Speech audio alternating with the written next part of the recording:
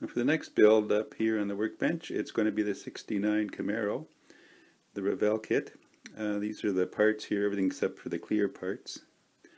Body and chassis and all these just got washed, so they're here out to dry. The 4 wheels were cut off the rubber tree here, just have to do some trimming up, and the chrome tree. So stay tuned, see how this goes together. Okay, well, I'm back again with this 69 Camaro build, and about the day 3 of the build here. I made pretty good progress. Got a lot of the smaller parts done. I brushed painted all of these just with a flat black and the gunmetal and some silver. The chassis here was sprayed with Rust-Oleum 2X black primer. Then I brushed some silver craft paint on the gas tank.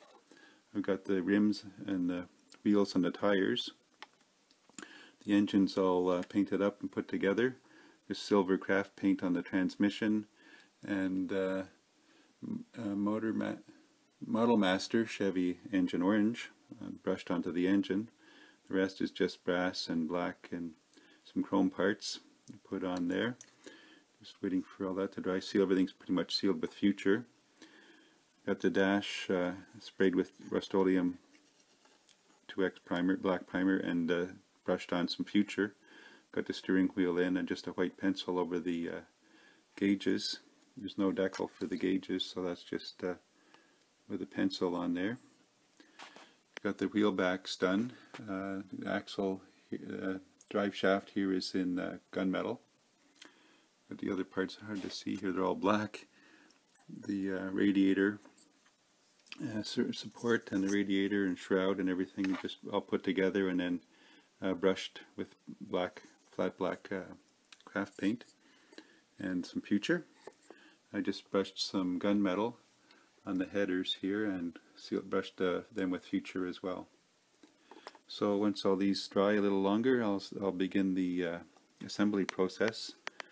Got the exhausts here were brushed with flat black craft paint, and then gunmetal on the pipes and silver on the, I guess, the exhausts there. Over here in the paint booth is some stuff drying.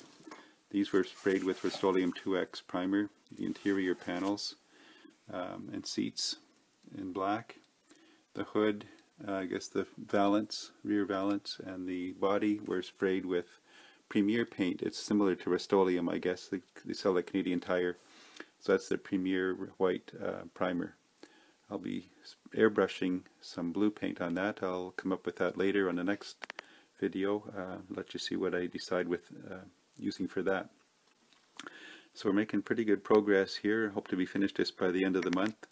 It's November 25th, and I hope to be finished this by the beginning of December so I can start my December Christmas project.